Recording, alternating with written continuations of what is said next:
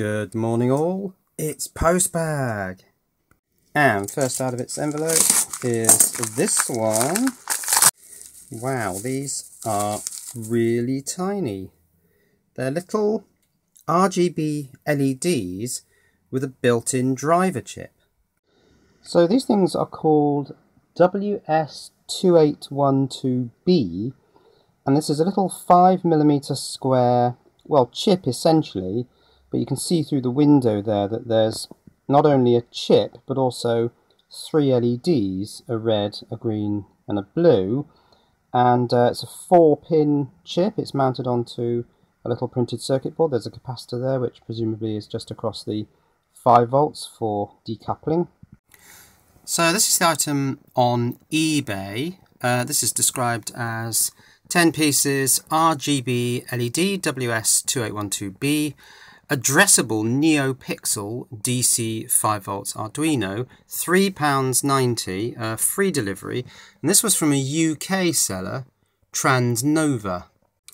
Now a search for NeoPixel takes you to Adafruit. And Adafruit have a whole range of NeoPixel products, LED strips on reels, rings of LEDs, matrices, little short strips, all these various different things that they sell, and it soon becomes apparent that there's quite a different range of these individual LED types. So here's the WS2812 B. This is a 50/50 chip, which means it's 5mm square. And in the description it says this is the newer B revision of the WS2812 LED chips with 4 pins, not 6. It's code compatible and the same overall shape and functionality, but not the same pin out, so you cannot use these to replace an S chip. What's a WS2812S? So the WS2812S is also a 50/50 chip with integrated driver, but you can see from the picture here that it has 6 pins. I think it's time to start looking at the data sheets. So WS2812 B, you can see that it's a 4-pin device. This is a world semi chip. Let's look at what the pins do. VDD, data out, VSS, data in, nice and simple. WS2812S, although the datasheet just says WS2812, is a slightly older version. You can see there that it's 6 pins. And what are the pin outs? Well, one is not connected, that's pin 4. We have VCC, VDD, VSS, D out and D in. So we've got 2 power pins here. VCC, power supply for the control circuit, and VDD, power supply for the LED. Now, perhaps rather confusingly, there's also a WS2811. What's this? This is just a chip. It's an 8-pin chip. It's got outputs for red, green and blue. And if we scroll down to the application circuit, you have to attach LEDs, a separate RGB LED to the output of this chip. Now, whereas the 2812 is 5 volt only, this chip looks like it can be either 5 volts or, with more LEDs, it can be driven by 12 volts. And then there's yet another one, which is the WS2801, which is, what's that, a 14-pin chip, and the application circuit is there. And the reason I've gone through all these data sheets is because if you do a search on eBay for something like Pixel LED RGB, you just get a bewildering array of different stuff, from pre-made up LED strips to the little chips on circuit boards. There's even a WS2803 18-channel chip there. More strips. Also, these chip numbers seem to be fairly interchangeable on some of the listings, and it just is very confusing. These little bundles of pre-wired LEDs, that says it's a WS2801 or a WS2811. Well, which is it? We don't really know. Individual chips, all these strips, and then these sort of pre-made up boards. These ones actually have 4 LEDs on each board module. Quite a bewildering array of stuff for sale. What about these? These look a bit cheaper. These have got 4-pin LEDs soldered to the edge of these boards. Those boards obviously have the 14-pin chip on them. So I thought I'd go for the simplest option, which is the latest chip, the WS2812 B. 4 pins, 5 volt only. The 5 volts for the controller and the LED are one and the same. But then when you start going through the data sheet, you realise that driving this thing is going to be quite complicated. So it says here in the data sheet, the data transfer protocol use single NZR communication mode. And NZR is non-zero return. So head to the Wikipedia article on non-return to zero communication, but this isn't quite the same. So back to the data sheet. Well, now this is clearly serial data. A 0 code, the top item. It has a short high, a long low. To send a 1, you have a long high and a short low. And then there's a reset code. If you go low for long enough, it's classed as a reset, not a ret, as it's marked here. And here's the table of values for those high and low periods. They're basically 0.4 microseconds, 0.8, 0.85 and 0.45, so it's sort of 0.4 and 0.8.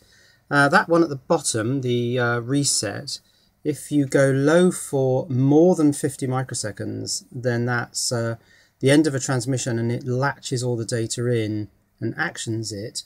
But look at the tolerances on these timings, plus or minus 150 nanoseconds. Now, because of these very short durations for high and low, less than a microsecond, there's a real problem here driving this with Arduino, because you can't use delay, obviously that's milliseconds. You can't even use delay microseconds because it's less than 1. Now, fortunately, Adafruit have a library to drive these NeoPixels, or these addressable RGB LEDs, and here's the code here. And I'm just going to go into that CPP file for a moment, because what's in there is actually quite interesting.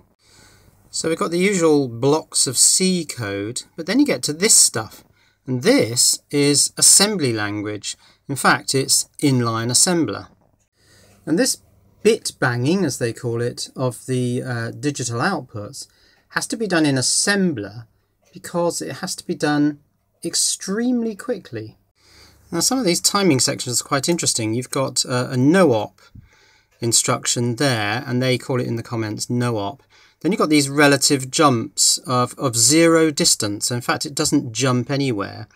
But the reason they use them is because a relative jump in ATmega328 assembly language takes 2 clock cycles. So it actually behaves as 2 no-ops. It's a way of writing no-op twice without actually using 2 bytes of program code.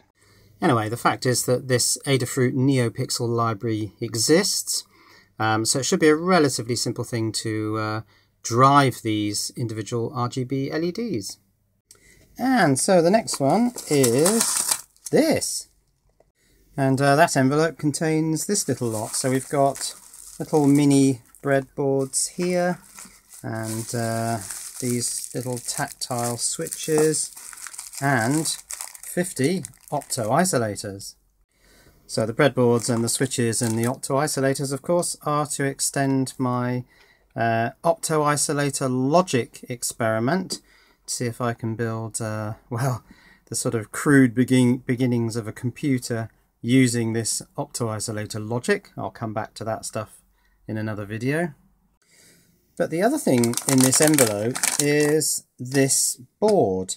Now this is an ESP8266 sort of test board module for experimenting with these Wi-Fi transceivers, and microcontrollers. Now I have to say that I don't really know what this is, not fully. There's a USB socket here, and that goes into a CH340 USB to serial, so we're serial beyond that chip. There's a 3.3 volt regulator there to power this module. Now interestingly here, it also says that it takes an NRF 24L01 Plus, which is the 2.4 gig data transceiver. So it's kind of dual role, this thing, from what it looks like. There's a relay here, a 5-volt relay. There's a little LDR light dependent resistor. There's a place on the board for a DS18B20. I think that's that one wire digital temperature sensor. There are buttons here with LEDs above them for GPIO 14, 12, 13, 15, GPIO 2 and GPIO 0. There's a buzzer here, lots of sort of male headers, dip switches, and so on and so forth. There's even an antenna converter, but I think all this is it's two sockets connected to each other. Oh, and there's a little toggle switch up here as well, and a 5-volt 2.1mm input. Now a power block is supplied, but there is some question mark over whether these power blocks are any good. This one's 2-pin US/Chinese, so I probably won't use it anyway. And also supplied was this USB mini cable. Now I did see on another eBay listing from another seller different versions of this interface module. This one is clearly designed to take the ESP, I think this is an ESP01 module. Let me just check that. So yes, a search for ESP01 gives this one as the result in the images section. ESP02 is this kind of square one, also got 8 pins, but it's got the antenna connector on the board. And ESP03 is this one with an onboard antenna, but with more of the GPIO pins broken out into external connectors. So this board is supplied with this interface module to take the ESP01, but underneath this module there's an ST microcontroller. Now what does that do? So is this board intended to be used with some sort of IDE, integrated development environment? Does this ST microcontroller have firmware already in it? And if so, what does it do? So as with all things ESP8266, there is a bit of mystery surrounding this. It would be quite nice to know what that says, I suppose. So here it is on eBay. This is the ESP8266 serial Wi-Fi module test board plus module coexistence module, and then a load of letters at the end. $15.94, £10.61 free shipping. Now this came from Alice110 1983. In fact, it was very kindly provided to me by Alice110 1983 for review. Not quite sure how long it's going to take me to review this because, well, I don't know how it works yet. So I just plugged it into my PC and the PC made a sound to say I've recognised the USB to serial chip there. Let's switch it on. Okay, so it beeped and some LEDs have come on. And now there's a button down here, ESP Reset. So let's see what happens.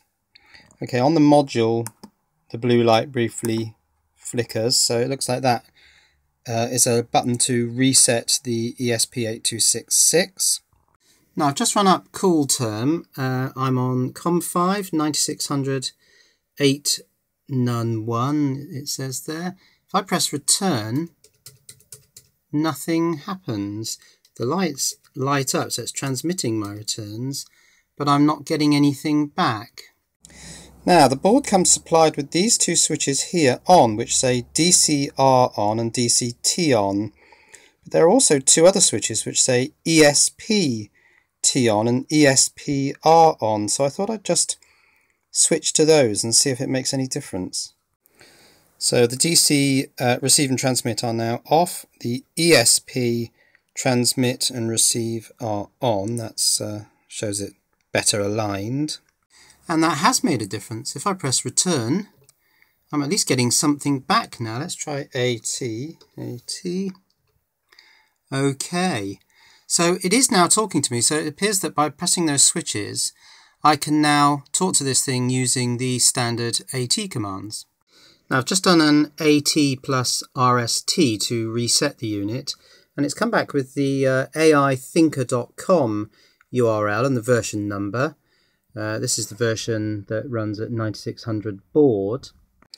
And there on the test board is the AI Thinker logo. So it's certainly intriguing. This is would appear to be from the people involved in the firmware, not expressive as such, but certainly AI Thinker. It's very intriguing.